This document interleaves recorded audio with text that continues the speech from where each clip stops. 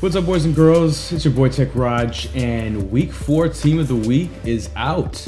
I was very interested to see who they picked because a lot of people really went off and were dominant. So obviously the week 4 hero is going to be Muhammad Wilkerson, but before we get into that, let me show you the 2 sets that we have available to get. So first you start off with these week 4 upgrade players. First you have Chris Baker of the Washington Redskins, my Washington Redskins, defensive tackle. He has 74 speed, 93 strength, 88 power move, 84 block shed, 80 pursuit, and 79 play rec. Now he had 3 solo tackles, 2 tackles for a loss, 2 quarterback hits, and 2 sacks.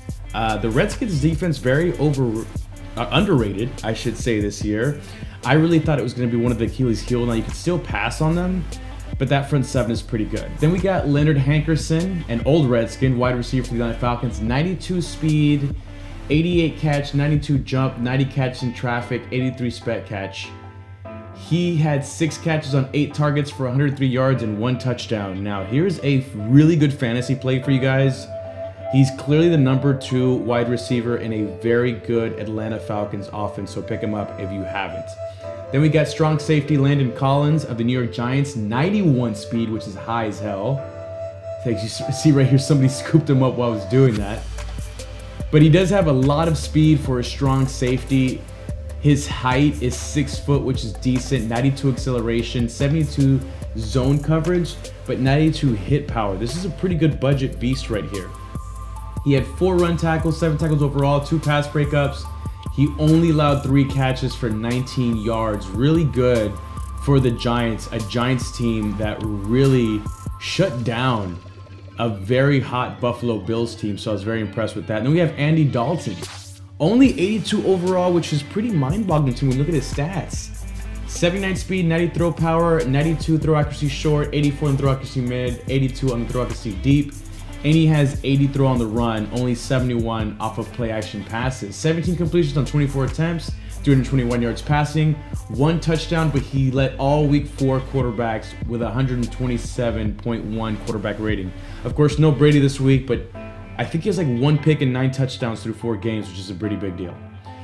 So that set will get you one of these players. We have Nick Perry, right outside linebacker for the Green Bay Packers. He's 84 overall, 88 speed, 95 acceleration, is really fast, 91 hit power, 80 play rec, and 86 tackle, if I didn't mention that already. He had 2 run tackles, 2 tackles for a loss, 2 quarterback hits, and 2 sacks. A lot of those stats there actually coincided with the 2 sacks, so I thought that was pretty funny right there, but not a bad ride out to linebacker.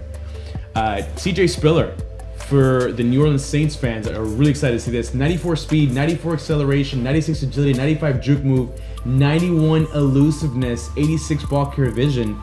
This is a pretty good back. 109 total yards, including 80-yard game-winning touchdown overtime to beat the Cowboys, which I'm a fan in my book because of that.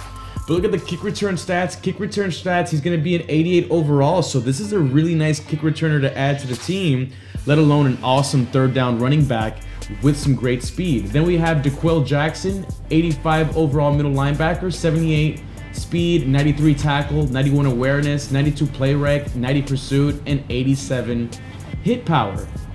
He led all defenders with 17 total tackles and 11 solo tackles. He also added 2 tackles for a loss. Pretty beast middle linebacker right here, if I don't say so myself. Only 66 catch though, so I don't know how good he is going to be if you're lurking with him. You're not going to get a lot of picks, but you'll definitely break up a lot of plays.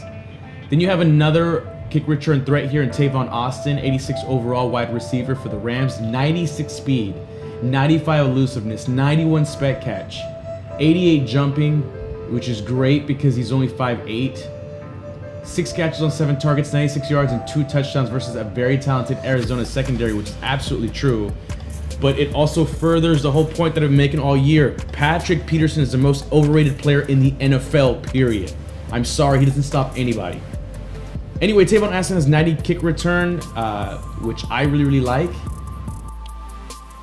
And if you collect all those players, it's going to give you this player right here. 91 overall left end, Muhammad Wilkerson. He has 86 acceleration, 77 speed, 95 tackle, 97 block shed, 96 power move, 85 play rec, only, I think it's 65 finesse move. He had 3 solo tackles, 3 quarterback hits, 2 tackles for loss, 2 sacks, and 1 forced fumble. Now, I've needed a left end. I just need more speed. I mean, this guy can pretty much do everything else. He's going to get me a lot of coverage sacks. I think he'd really dominate. He'd be a really good run stopping defensive end. But I don't know. I mean, how does this guy compare to J.J. Watt? I wish I had him on the squad so I could make that comparison. But we'll see.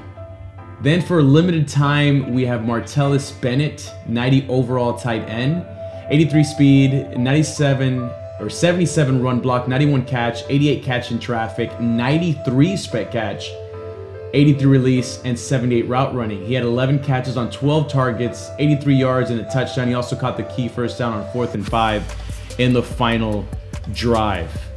Now, this is definitely a receiving tight end. He's okay on the blocking front with 77 run block, but his jump is 83. That's nuts. Has a great stiff arm. It's a pretty big tight end, and going for 91,000 coins is not bad whatsoever. So let me know, guys, in the comment section below, which one of these players do you want to see on the squad? Let's compare him to who I have right now at Greg Olsen, who I feel like drops a lot of balls in traffic. He hasn't beat on the run blocking and the catch. Only release and route running are the ones that he is not beating him on. So clearly, obviously, better in overall. And you can see some of my other tight ends there to the right. But once again, the comment section below, let me know who we should be adding. I've already gotten some great comments from you guys. But anyway, give me a like on this episode. It always helps. Subscribe if you're new, but most importantly, take care of yourself. Peace. That's why I had confidence downgrading to Earl Thomas and getting the coins, because Earl Thomas is still a pretty good player. And speaking of very good players, right here on Adrian Peterson's first carry, he breaks the tackle and he's off to the races. I almost get caught right there, but I get the long touchdown with Adrian Peterson. So given his struggles in the first run, Chris Johnson with the juke move turns on the Jets and quickly shows my opponent what's going to be happening all day long if he doesn't step his game up.